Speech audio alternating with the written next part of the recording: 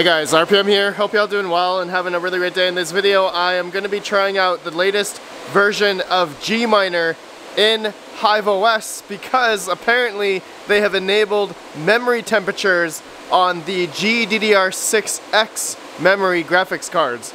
So mainly, I'm going to show you guys my 3090s and 3080s and also 3070 Ti's, as all of those GPUs have GDDR6X memory, and I have all of those rigs on HiveOS, and so I'm extremely excited to finally see my memory temperatures in HiveOS, or in Linux essentially.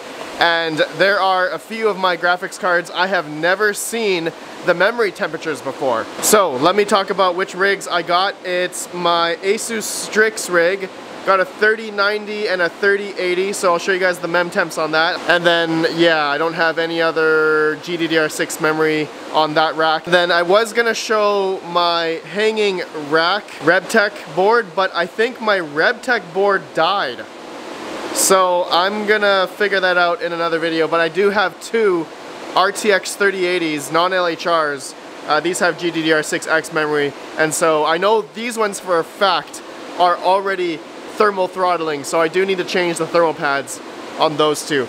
Anyways, the next couple rigs here are gonna be in my lovely Octominers, and thank you to Octominer for sponsoring this video. If you guys are looking to buy an Octominer, at the end of this month, March 30th to March 31st, they're gonna be lowering the minimum order quantity to 1. So you can just order one Octominer X8 Ultra Plus or an Octominer X8 Ultra, and you guys can get one, right? You don't have to order 5 or 10 or what have you. So that's gonna open up at the end of this month. I will have more announcements as the time comes closer. Okay, anyways, I have an X8 Ultra Plus with 8 3080s, so we'll see what the mem temps are for this.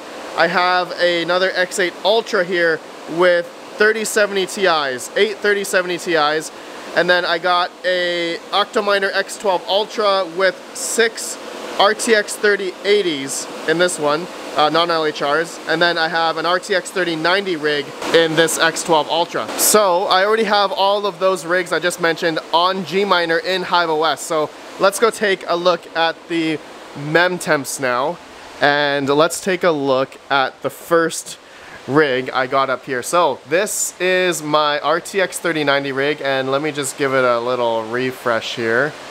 And okay, so here we go. It's in Gminer, and just to verify with you guys, I'm in Gminer version 2.88. Just started about 9 minutes ago as of recording this video, and you can see we're getting about 121.4 mega hash on each of the RTX 3090s. These are all EVGA for the Win 3 edition GPUs. So the mem temps does not show up in the web GUI yet.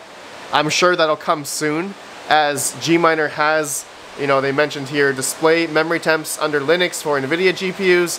And so if that's gonna happen with Gminer, I'm sure T-Rex Miner, NB Miner will eventually come out with mem temps in their software as well, and then HiveOS will probably implement it in their web GUI. Taking a look at the Gminer mining here, you guys can see, look at this, we can now see the mem temps right here.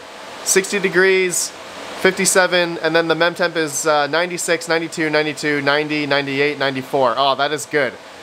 So my 3090s are good. I don't need to change the thermal pads on these RTX 3090s. I'm happy about that. You guys can let me know what you think about that. There we go. Look at that. At 80% fan, I'm getting under, the highest one is 98 degrees Celsius in terms of the memory temp. So that is okay. Yeah, I'm not gonna thermal pad these. Alright guys, let's go to the next rig. My 6x RTX 3080 non-LHR in the X12 Ultra. And these are all EVGA for the Win 3s. These are my hash rates I'm achieving on these GPUs. I do have some of them that are, you know, silicon lottery. I can't go any higher because then I'll get a GPU driver error. But the mem temps, we are getting 94, 92, 94, 92, 92, 92. Okay, so these 3080s, non-LHRs, EVGA for the Win 3s do not need to have the thermal pads replaced. These are good. Oh, I'm so glad. I hate changing thermal pads, as you guys know. I've been doing it on a lot of GPUs recently. Okay, so that rig is good. Now let's go to the next one. We got another RTX 3080 non-LHRs. I got 7 Asus TUFs 3080s, and I got 1 Zotac 3080 Trinity, which I actually just changed the thermal pads on this just recently, but I have not changed it on the other Asus TUFs. But I'm getting, you know, theoretically 100, almost 100 mega hash, over 100 mega hash on most of the GPUs. But then again, I do have a silicon lottery issue with 2 of the Asus TUFs. So that's the numbers here. And then if we go to the Gminer, we are getting, oh, that is not good. Okay, so the 3080 TUF, the first one's 106 degrees Celsius. My Zotac is 92, which is great. So that's the one I just changed the thermal pads on. So that's all well and good. But the other 3080s are horrible. Over 100 degrees Celsius, 108 in the red, 110. Oh, okay. Yeah, I will definitely need to change the thermal pads on these Asus TUFs. That is not good. But I'm surprised, the one that says it's running at like 110 Celsius, that it is still mining. It is still mining, and it's not like throttling. It's still getting 101 mega hash. Let's see, that was the third GPU. Yeah, this one in here. Yeah, it's still getting 101. If I refresh this, yeah, 101 still, but at 110 degrees Celsius. Obviously, it's using a lot more power, as this thing is probably getting pretty toasty. Ugh. I do not like seeing these temps. These mem temps are horrible. Okay, alright, so Asus TUF, not great. My Zotac is good, of course. Alright, let's go to the next rig, guys.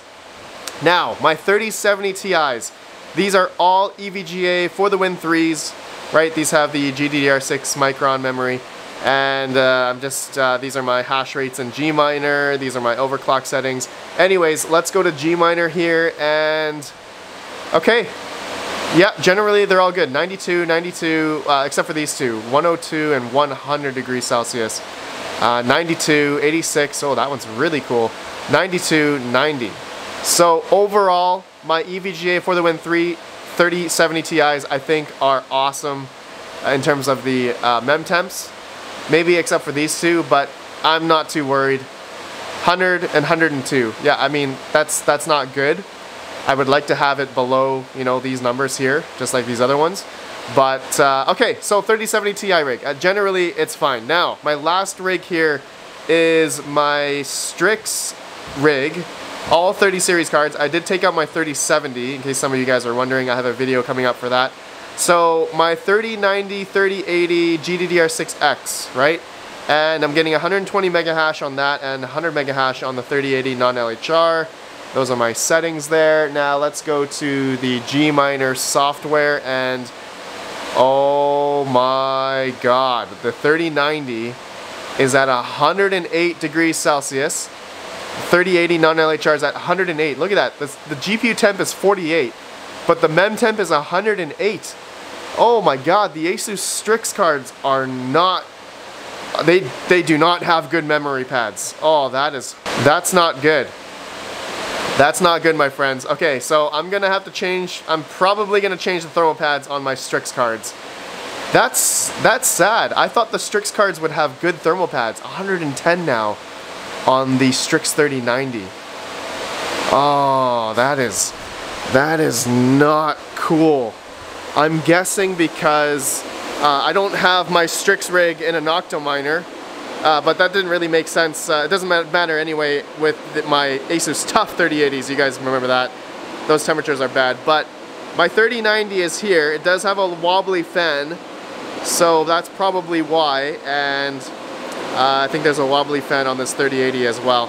But open air, and these do feel extremely hot. Yeah. Even though there's these fans going, you know, a little bit on the GPUs.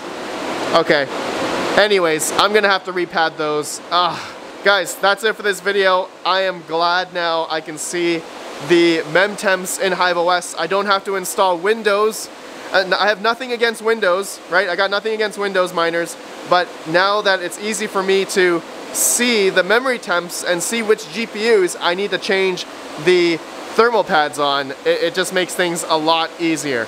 Oh, that's awesome. All right, guys, that's it for this video. Let me know your thoughts, and let me know what your guys' results are with Gminer, with your memory temps for the GDDR6X memory cards. And I'm sure HiveOS is going to come out with I guess more of the versions, like T-Rex Miner and NB Miner are eventually going to come out with memory temp readings in their software, and hopefully HiveOS will have it in their web GUI as well, where you can see it in the numbers with the overclocks and all that good stuff. Alright, my friends, thanks for watching, have a good one, and peace out.